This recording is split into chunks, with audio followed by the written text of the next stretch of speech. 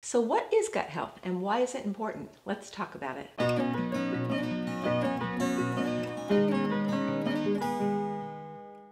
Gut health basically means an optimally functioning gastrointestinal tract.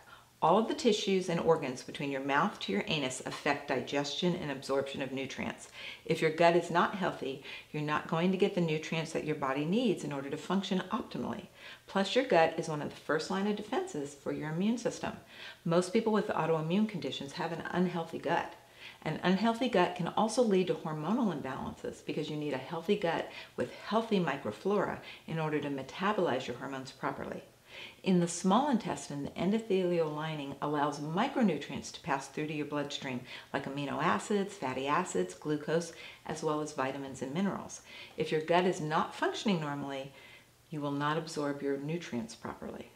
You have a transpermeable membrane lining your colon, which functions to pull water in or out of the feces so that it forms and passes easily. If the colon lining becomes damaged by infection or inflammation, the cells are too far apart, and that leads to what's called a leaky gut.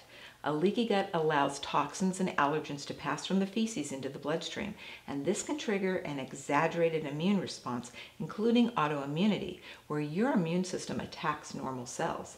Another reason why gut health is so important is the brain-gut connection. Via your hypothalamus, your brain and your gut talk to each other. Your hypothalamus is incredibly sensitive to the neuroendocrine function of the gut, and that means the nervous system and the hormone production of the gut. Yes, your gut makes hormones too.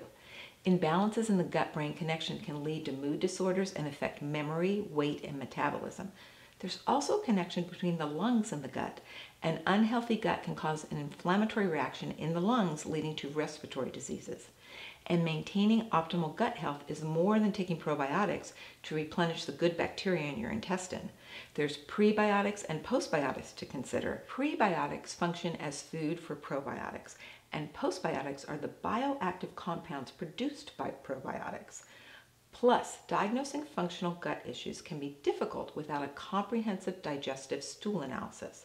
Are you producing enough digestive enzymes and bile salts? Is your gut pH proper for digestion and absorption?